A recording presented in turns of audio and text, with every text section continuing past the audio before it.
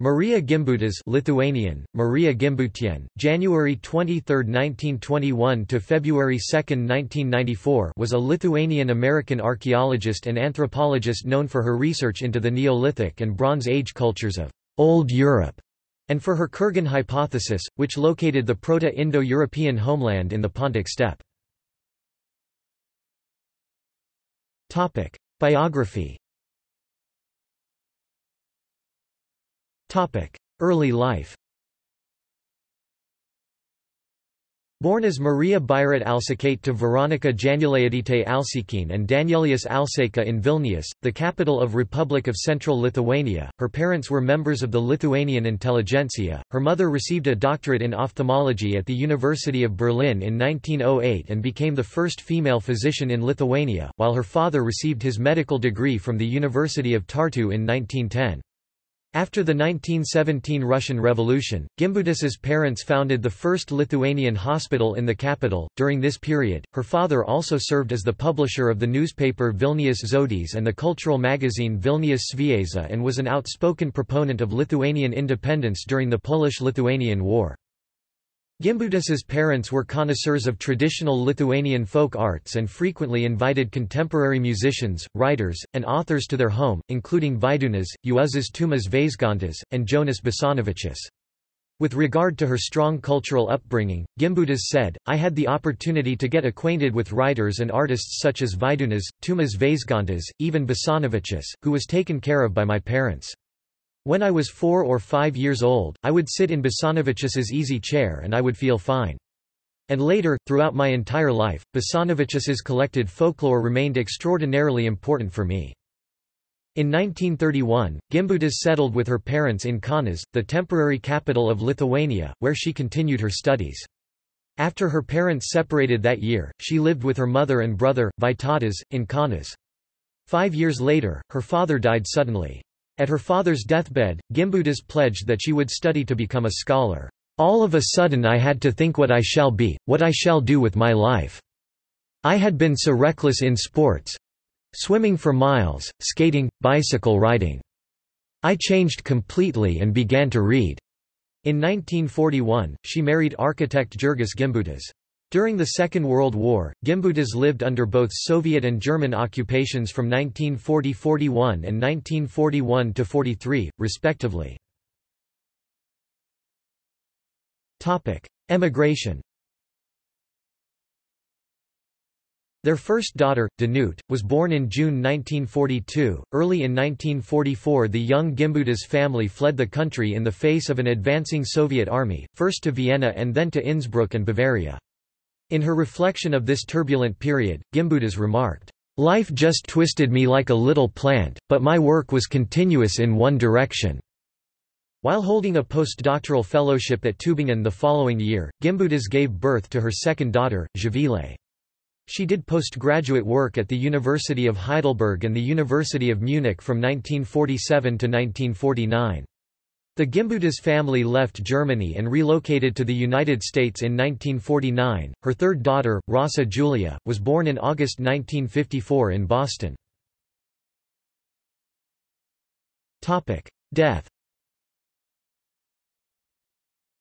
She died in Los Angeles in 1994, at age 73. Soon afterwards, she was interred in Kaunas's Petrasunai Cemetery. Career. From 1936, she participated in ethnographic expeditions to record traditional folklore and studied Lithuanian beliefs and rituals of death.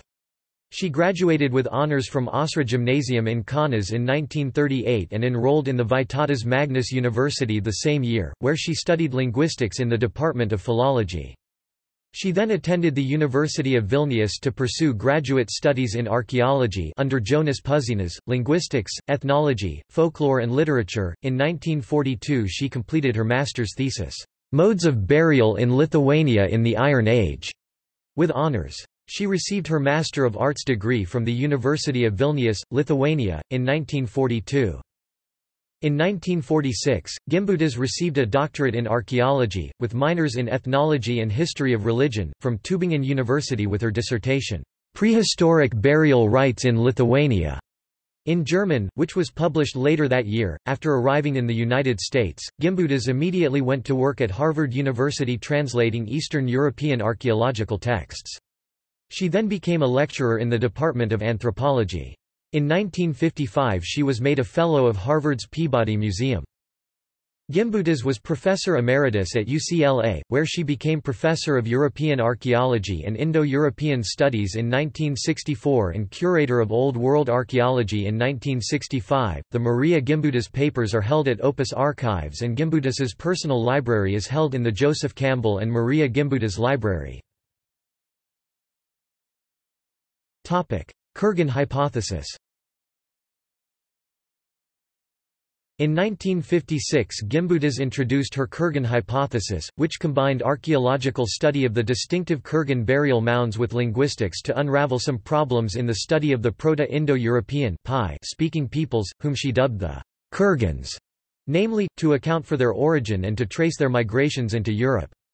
This hypothesis, and the act of bridging the disciplines, has had a significant impact on Indo-European studies. During the 1950s and early 1960s, Gimbutas earned a reputation as a world-class specialist on Bronze Age Europe, as well as on Lithuanian folk art and the prehistory of the Balts and Slavs, partly summed up in her definitive opus, Bronze Age Cultures of Central and Eastern Europe 1965. In her work she reinterpreted European prehistory in light of her backgrounds in linguistics, ethnology, and the history of religions, and challenged many traditional assumptions about the beginnings of European civilization. As a professor of European archaeology and Indo-European studies at UCLA from 1963 to 1989, Gimbutas directed major excavations of Neolithic sites in southeastern Europe between 1967 and 1980, including Anzabegovo, near Stip, Republic of Macedonia, and Sitagroi and Achilleon in Thessaly, Greece. Digging through layers of earth representing a period of time before contemporary estimates for Neolithic habitation in Europe, where other archaeologists would not have expected further finds, she unearthed a great number of artifacts of daily life and of religious cults, which she researched and documented throughout her career. During her successful career, Gimbutas stated, "After a millennium when the Hun Empire collapsed, a distinct Slavic culture re-emerged and spread rapidly." And neither Bulgars nor Avars colonized the Balkan Peninsula. After storming Thrace, Illyria, and Greece, they went back to their territory north of the Danube. It was the Slavs who did the colonizing. 3 genetic studies in 2015 gave support to the Kurgan theory of Gimbutas regarding the Indo-European Urheimat. According to those studies, haplogroups R1b and R1a, now the most common in Europe, R1a is also common in South Asia, would have expanded from the Russian steppes, along with the Indo-European languages. They also detected an autosomal component present in modern Europeans which was not present in Neolithic Europeans, which would have been introduced with paternal lineages R1b and R1a, as well as Indo-European languages. Late archaeology. Gimbutas gained fame and notoriety in the English-speaking world with her last 3 English-language books, The Goddesses and Gods of Old Europe 1974, The Language of the Goddess 1989, which inspired an exhibition in Wiesbaden, 1993–94, and the last of the 3, The Civilization of the Goddess 1991, which, based on her documented archaeological findings, presented an overview of her conclusions about Neolithic cultures across Europe, housing patterns, social structure, art, religion, and the nature of literacy. The Civilization of the Goddess articulated what Gimbutas saw as the differences between the Old European system, which she considered goddess and woman-centered gynocentric, and the Bronze Age Indo-European patriarchal androcratic culture which supplanted it. According to her interpretations, gynocentric or matristic societies were peaceful, honored women, and espoused economic equality. The androcratic, or male-dominated, Kurgan peoples, on the other hand, invaded Europe and imposed upon its natives the hierarchical rule of male warriors. Gimbutas's work, along with that of her colleague, mythologist Joseph Campbell, is housed in the Opus Archives and Research Center on the campus of the Pacifica Graduate Institute in Carpinteria, California. The library includes Gimbutas's extensive collection on the topics of archaeology, mythology, folklore, art and linguistics. The Gimbutas archives house over 12,000 images personally taken by Gimbutas of sacred figures, as well as research files on Neolithic cultures of Old Europe. Doctorate. In 1946, Marija Gimbutas received her Ph.D. in archaeology and applied sciences from the University of Tübingen, Germany. Her doctoral dissertation was titled, Die Bestattung in Litauen in der Vorgeschichtlichen Zeit, Burials in Lithuania in Prehistoric Times, and was published by J.C.B. Moore, Germany. She often said that she had the dissertation under one arm and her child under the other arm when she and her husband fled the city of Kaunas, Lithuania in the face of an advancing Soviet army in 1944. In 1993, Marija Gimbutas received an honorary doctorate at Vytautas Magnus University in Kaunas, Lithuania. Influence. Gimbutas's theories have been extended and embraced by a number of neopaganism authors. Gimbutas did identify the diverse and complex Paleolithic and Neolithic female representations she recognized as depicting a single universal great goddess, but also as manifesting a range of female deities: snake goddess, bee goddess, bird goddess, mountain goddess, mistress of the animals, etc., which were not necessarily ubiquitous throughout Europe. In a tape entitled The Age of the Great Goddess, Gimbutas discusses the various manifestations of the goddess which occur, and stresses the ultimate unity behind them: all of the earth is feminine. In 2003, filmmaker Donna Reed and neo-pagan author and activist Starhawk released a collaborative documentary film about the life and work of Gimbutas, Signs Out of Time. The film, produced under the label Balili Productions, examines her theories, her critics, and her influence on scholars, feminists and social thinkers. Assessment. Praise. Joseph Campbell and Ashley Montague each compared the importance of Marija Gimbutas's output to the historical importance of the Rosetta Stone in deciphering Egyptian hieroglyphs. Campbell provided a foreword to a new edition of Gimbutas's The Language of the Goddess 1989 before he died, and often said how profoundly he regretted that her research on the Neolithic cultures of Europe had not been available when he was writing The Masks of God. The ecofeminist Charlene Spretnik argued in 2011 that a backlash against Gimbutas's work had been orchestrated, starting in the last years of her life and following her death. Reception. Mainstream archaeology dismissed Gimbutas's later works. Anthropologist Bernard Wales (1934–2012) of the University of Pennsylvania commented to The New York Times that most of Gimbutas's peers believe her to be immensely knowledgeable but not very good in critical analysis. She amasses all the data and then leaps from it to conclusions without any intervening argument. He said that most archaeologists consider her to be an eccentric. David W. Anthony has praised Gimbutas's insights regarding the Indo-European or Heimat, but also disputed Gimbutas's assertion that there was a widespread peaceful society before the Kurgan incursion, noting that Europe had hillforts and weapons, and presumably warfare, long before the Kurgan. A standard textbook of European prehistory corroborates this point, stating that warfare existed in Neolithic Europe and that adult males were given preferential treatment in burial rites. Peter Ucko and Andrew Fleming were two early critics of the goddess theory, with which later Gimbutas came to be associated. Ucko, in his 1968 monograph Anthropomorphic Figurines of Predynastic Egypt, warned against unwarranted inferences about the meanings of statues.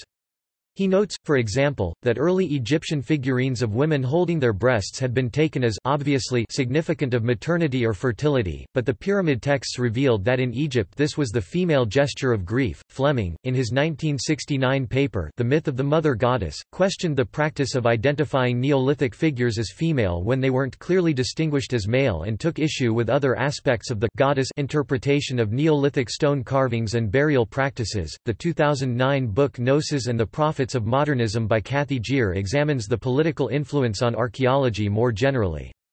Through the example of Gnosis on the island of Crete, which had been represented as the paradigm of a pacifist, matriarchal and sexually free society, Geer claims that archaeology can easily slip into reflecting what people want to see, rather than teaching people about an unfamiliar past. Bibliography. Monographs. Gimbutas, Marija 1946. Die Bestattung in Litauen in der Vorgeschichtlichen Zeit. Tübingen, H. Lopp. Gimbutas, Marija 1956. The Prehistory of Eastern Europe. Part 1, Mesolithic, Neolithic and Copper Age Cultures in Russia and the Baltic Area. American School of Prehistoric Research, Harvard University Bulletin No. 20. Cambridge, Massachusetts, Peabody Museum. Gimbutas, Marija and R. Eric 1957. COWA Survey and Bibliography, Area, Central Europe. Cambridge, Harvard University. Gimbutas, Marija 1958. Ancient Symbolism in Lithuanian Folk Art. Philadelphia, American Folklore Society, Memoirs of the American Folklore Society 49. Gimbutas, Marija 1958. Rytprasiu ir Vakarų Lietuvos Preistorines Kultūros Apžvalga, A Survey of Prehistory of East Prussia and Western Lithuania. New York, Studia Litauica I Gimbutas, Marija and R. Eric 1959. COWA Survey and Bibliography, Area 2 Scandinavia. Cambridge, Harvard University. Gimbutas, Marija 1963. The Balts. London, Thames and Hudson, Ancient Peoples and Places 33. Gimbutas, Marija 1965. Bronze Age Cultures in Central and Eastern Europe. The Hague, London, Mouton. Gimbutas, Marija 1971. The Slavs. London, Thames and Hudson, Ancient Peoples and Places 74. Gimbutas, Marija 1974. Ober and its Place in Old Europe. Sarajevo, Zamalski Museum. Wissenschaftliche Mitteilungen des Bosnisch-Herzegowinischen Landesmuseums, Band 4 Heft A. Gimbutas, Marija 1974. The Gods and Goddesses of Old Europe, 7000 to 3500 BC, Myths, Legends and Cult Images. London, Thames and Hudson. Gimbutas, Marija 1981. Grata Scaloria, Resoconto sulla ricerche del 1980 relative a gli scavi del 1979. Manfredonia, Amministrazioni Comunali. Gimbutien, Marija 1985. Baltai Preistoriniae Laikais, Etnogenies, Materialine Cultura ir Mythologia. Vilnius, Mokslas. Gimbutas, Marija 1989. The Language of the Goddess, Unearthing the Hidden Symbols of Western Civilization. San Francisco, Harper and Row. Gimbutas, Marija 1991. The Civilization of the Goddess, The World of Old Europe. San Francisco, Harper. Gimbutas, Marija 1992. Die Ethnogenies der Europäischen Indogermanen. Innsbruck, Institut für Sprachwissenschaft der Universität Innsbruck, Innsbrucker Beiträge zur Sprachwissenschaft, Vorträge und Kleine Schriften 54. Gimbutas, Marija 1994. Das Ende Alteuropas. Der Einfall von Stepanomaden aus Südrussland und die Indogermanisierung Mitteleuropas. Innsbruck, Institut für Sprachwissenschaft. Gimbutas, Marija, edited and supplemented by Miriam Robbins Dexter 1999, The Living Goddesses. Berkeley, Los Angeles, University of California Press. Topic edited volumes. Gimbutas, Marija ed. 1974. Ober, Neolithic Sites in Bosnia. Sarajevo, A. Archaeologic. Gimbutas, Marija ed. 1976. Neolithic Macedonia as reflected by excavation at Anza, southeast Yugoslavia. Los Angeles, Institute of Archaeology, University of California, Monumenta Archeologica 1.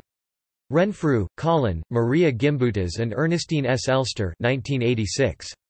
Excavations at Sitagroi, a prehistoric village in northeast Greece.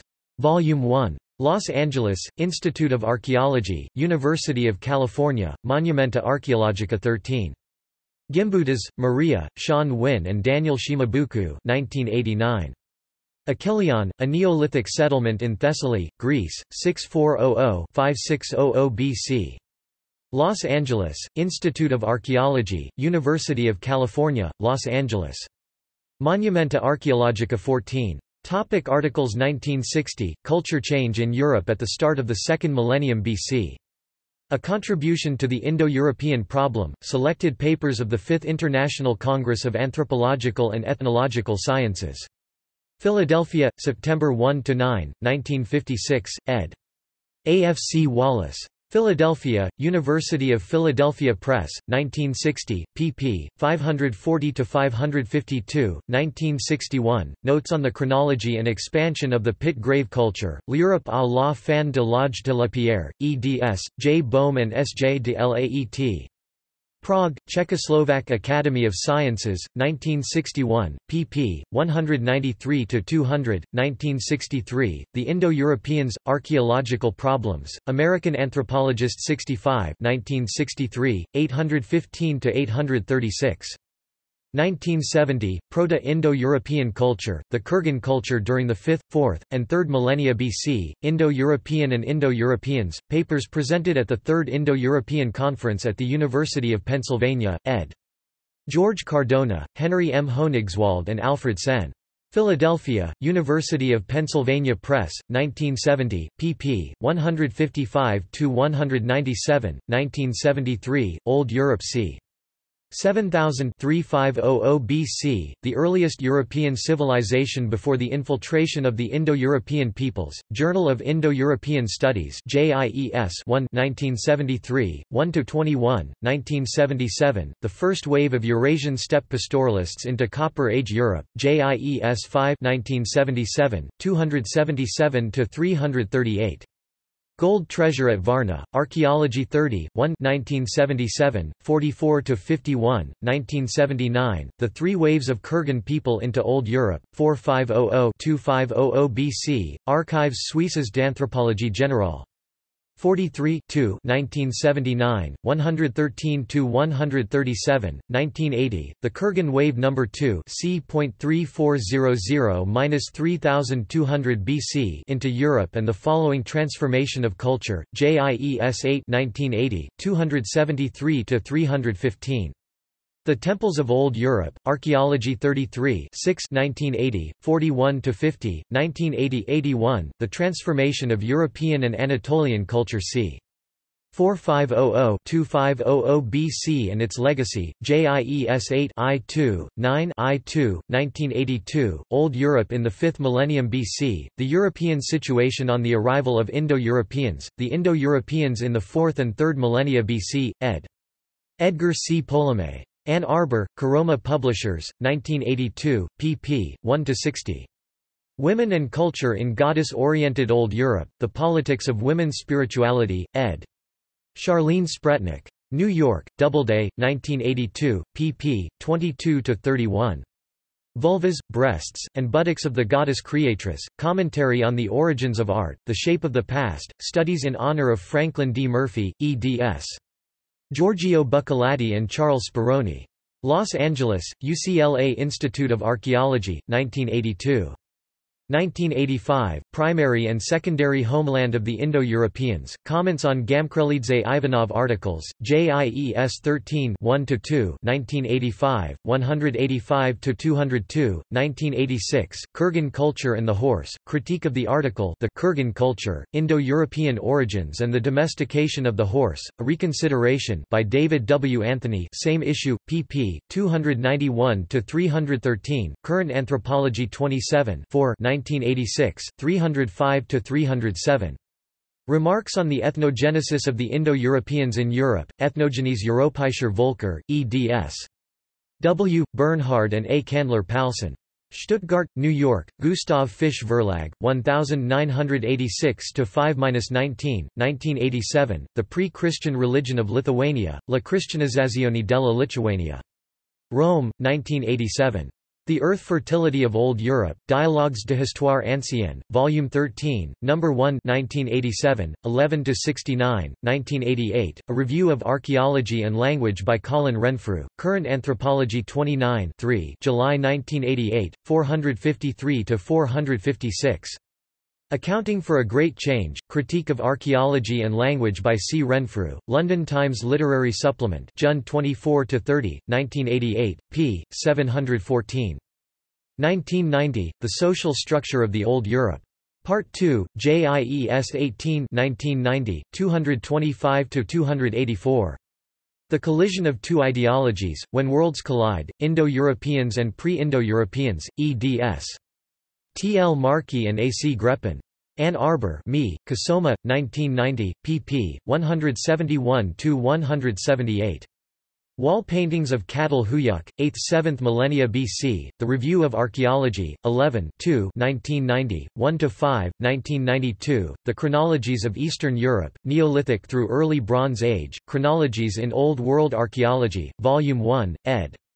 R. W. Eric. Chicago, London, University of Chicago Press, 1992, pp. 395–406, 1993, The Indo-Europeanization of Europe, The Intrusion of Steppe Pastoralists from South Russia and the Transformation of Old Europe, Word 44 1993, 205–222. Topic collected articles Dexter, Miriam Robbins and Colleen Jones Blay eds 1997. The Kurgan Culture and the Indo-Europeanization of Europe, selected articles from 1952 to 1993 by M. Gimbutas. Journal of Indo-European Studies Monograph 18. Washington, D.C., Institute for the Study of Man. Topic Studies in Honor Skomel, Susan Nassif and Edgar C. Polome eds 1987. Proto-Indo-European, The Archaeology of a Linguistic Problem. Studies in Honor of Marija Gimbutas. Washington, D.C., Institute for the Study of Man. Marler, Joan, ed. 1997. From the Realm of the Ancestors, an Anthology in Honor of Marija Gimbutas. Manchester, C.T., Knowledge, Ideas and Trends, Inc. Dexter, Miriam Robbins and Edgar C. Polome, eds. 1997. Varia on the Indo-European Past, Papers in Memory of Gimbutas, Maria. Journal of Indo-European Studies Monograph No. 19. Washington, D.C., The Institute for the Study of Man.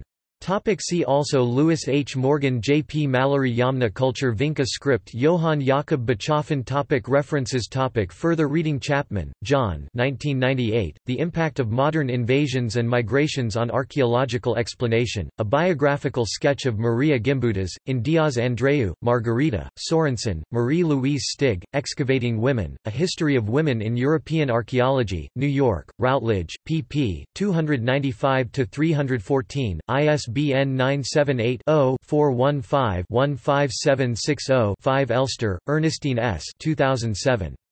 Marija Gimbutas, Setting the Agenda, in Archaeology and Women, Ancient and Modern Issues, eds. Sue Hamilton, Ruth D. Whitehouse, and Catherine I. Wright. Left Coast Press reprint Routledge, 2016 Haussler, Alexander 1995, Über Archäologie und den Ursprung der Indogermanen, in Kuna, Martin, Ventslova, Natalie, Wither Archaeology. Papers in Honor of Evžen Neustupny, Prague, Institute of Archaeology, pp. 211–229, ISBN 978-80-901934-0-6 Marler, Joan 1997, Realm of the Ancestors, an Anthology in Honor of Marija Gimbutas, Manchester, Connecticut, Knowledge, Ideas and Trends, ISBN 978-1-879198-25-8 Marler, Joan 1998, Marija Gimbutas, Tribute to a Lithuanian Legend, in Lafont, Suzanne, Women in Transition, Voices from Lithuania, Albany, New York, State University of New York Press, ISBN 978-0-7914-3811-4 Meskel, Lynn 1995, Goddesses, Gimbutas and New Age Archaeology, Antiquity, 69–74–86 Milosauskas, Saronis 2011, Marija Gimbutas, Some Observations about Her Early Years, 1921–1944, Antiquity 74–80–84 Murdoch, Maureen 2014, Gimbutas, Maria, and the Goddess, Encyclopedia of Psychology and Religion, 2nd ed., David A. Leeming ed. N.Y. Heidelberg Dordrecht London, Springer, pp. 705–710 Spretnik, Charlene 2011, Marler, Joan, Harmon, Harold, eds. Anatomy of a Backlash, Concerning the Work of Marija Gimbutas. PDF, Journal of Archaeomythology, 7–1–27, ISSN 2162-6871, retrieved 24 June 2014. Ware, Susan, Brockman, Stacy Lorraine 2004, Notable American Women, A Biographical Dictionary Completing the 20th Century, Cambridge, Massachusetts, Harvard University Press, ISBN 978 0-674-01488-6.